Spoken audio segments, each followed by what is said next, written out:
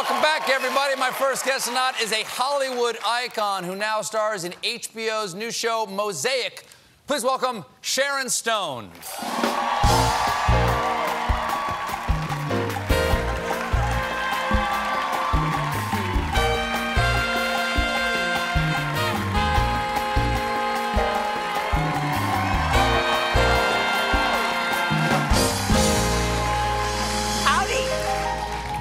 How are you? Thanks for being back. I'm just swell. Thanks for having me. I like your sparkly jacket. Thank you very much. What are those, bees?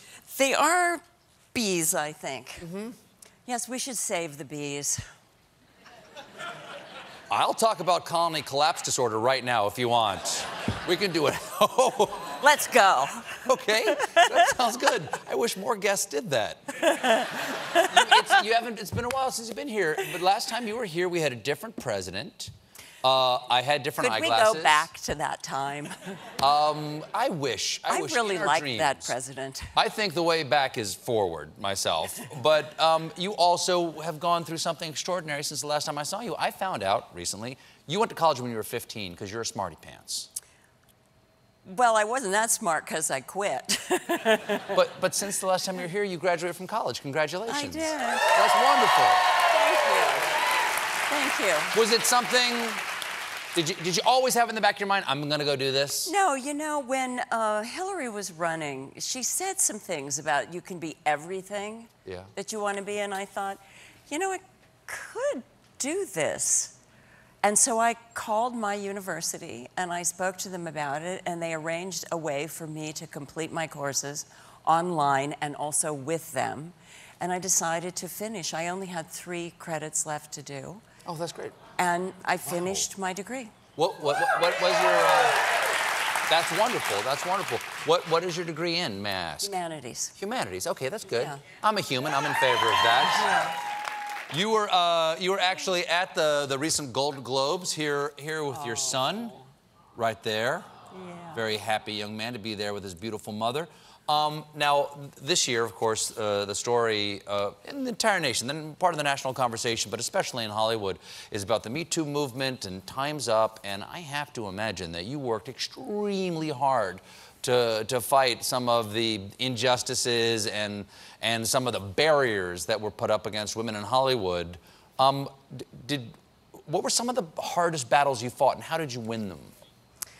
Well, I think that as my career went on, we fought, my manager, Chuck, at the time, we fought to get paid. Sure. Which was a big battle. You know, I had to decide if I was willing not to work to get paid. And we fought, and ultimately, the producer I was going to work with next, Mike Medavoy, and I had this really amazing conversation.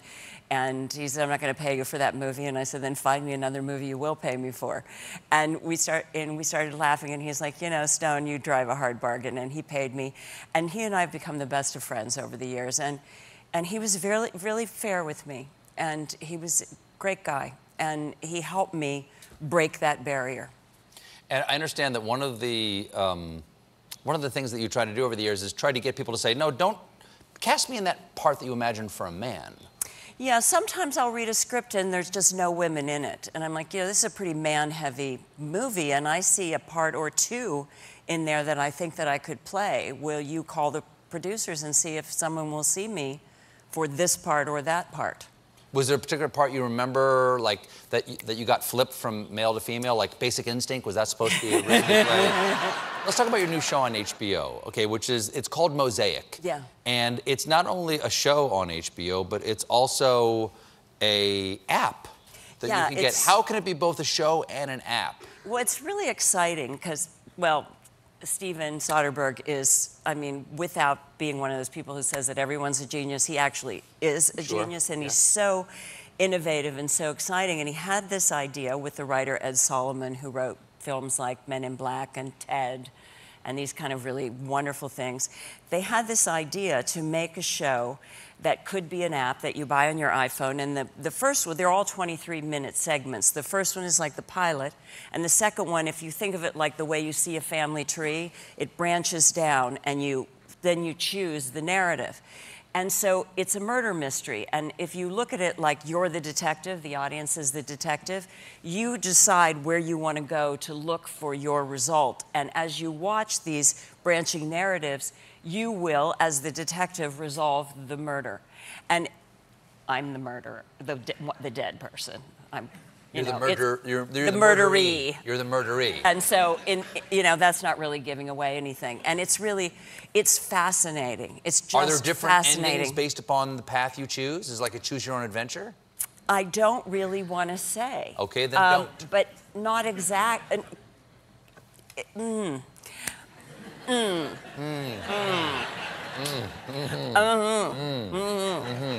But on HBO, starting Monday the 22nd for 5 nights, there's a linear series. And that's a little bit different. So you can see one and the other and not feel that it's a redundant experience for you. We have a clip here. You're playing a character named Olivia Lake. And I think on the clip that you're going to see, Paul Rubens played my best friend and became my dear friend in the process of making this film. And on this, I've just discovered that the guy that I'm in love with has in some way betrayed me, and I just have had it. And I call him because he's gone on vacation for the holidays thinking that I'll be fine because I'm with finally the love of my life. And I realize that and so I call him. Jim. My choices in men, including, and specifically you in this moment, I cannot believe that I let you go away this one New Year's Eve. I mean, you should know me well enough by now to know that I didn't mean it. I lost my train. Men, yeah. Men, yeah. Profound. Men. Yeah. Yeah. Well, we got to go here, but I want to ask you one more thing involving a man. I've got a little clip here that I hope you can explain to me. I don't know what year this is, but you were at a dinner, a charity event, in which Vladimir Putin got up and did this. Can we see this, Jim? Okay. I found my thrill on Blueberry Hill. On Blueberry Hill. Okay. Yes, I was. You were there with other stars. Kevin Costner was there. Goldie Hawn was there. What were you doing in a room with Vladimir Putin singing Blueberry Hill, and have you been subpoenaed by Mueller yet?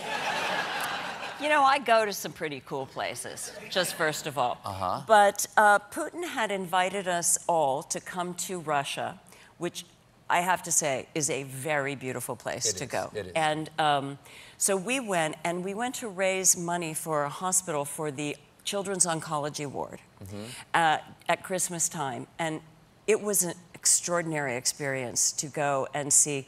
All of these children were in the late stages of cancer, and we raised a lot of money and helped that hospital.